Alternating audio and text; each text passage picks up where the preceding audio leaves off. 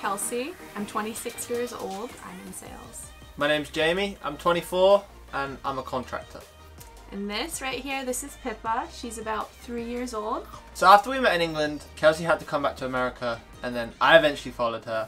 We then got married and then we were kind of like looking for our next adventure, like our next project. Converting a school bus was something that I was always on my radar. So we went full force. We went and got ourselves a bus, and before we knew it, we were building it out. It was a small project. Just kidding. And now we're here. So we decided on this lifestyle because, one, we're not very high maintenance people. We don't really shop that much or buy anything crazy. And we both really love to travel. Traveling can cost a lot of money, but this was just kind of a way to condense everything and make it easy while still being able to do it long term. We're looking forward to traveling North America, and hopefully in the near future after that we'll go to Europe and convert a van or something there. Take this lifestyle over there. So yeah, we kind of just chose this so we could travel and take our home with us. So we don't have to worry about getting an Airbnb or a hotel. Wherever we want to park for the night, we park. Wherever we want to go the next week, we jump in the driver's seat and go. We're both pretty chill people as well. We don't plan anything well. We're very spontaneous. Yeah. And this was one of those things where we kind of just did it, and before we knew it, it was finished, and it's like, okay, well now we can set sail and travel around America. And another factor that weighed in is the fact that I have a lot of student loan debt.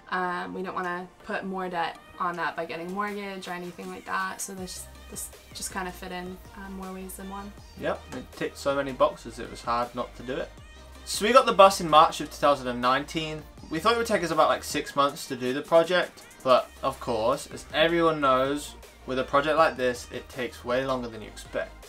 So all in all, the conversion itself took us 8 months, and that was us working on it on some evenings, and then pretty much every weekend we were solid on this project. We were blinkers on, getting it done. So 8 months all in all to convert it. So the main changes that we made to the bus are pretty much everything. We started by taking the seats out. That was actually a lot harder than we thought it would be. A lot of painful nights and a lot of teamwork, shouting to each other. We took away the yellow paint, so the outside is not yellow at all anymore. It's every single color besides yellow. Added a bathroom, a kitchen, electricity, solar panels. So there's, a lot of people who come in here say it doesn't really look like a bus anymore, especially because we did the roof raise. So whilst we're talking about the roof raise, this was by far the most challenging part of the build.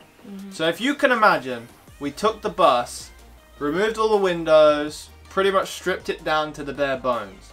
Then we went all the way around the bus, cut the roof off, and then put the roof on car jacks, lifted the roof up 16 inches.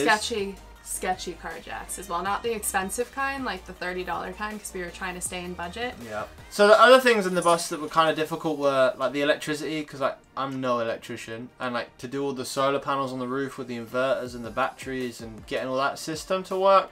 That was definitely a learning curve, but once you do it, it's such a rewarding feeling. When we finished the bus, I think the first night, just sleeping in it, just looking at everything and just being wow, I remember when we did that. It was so surreal to just sit there and looking at things, and you're wow, we did that. I remember when we spent a weekend doing that. Oh, I remember when that fell and that broke and we had to fix it. As you're converting the school bus, you forget how much that you're actually doing. And there's certain points when you're converting it that you're oh my gosh, we haven't made any progress. It feels like you've done so much and the bus just looks the same. But then you get to that level where everything just starts to come together in the last month. And when we moved in and made our first meal.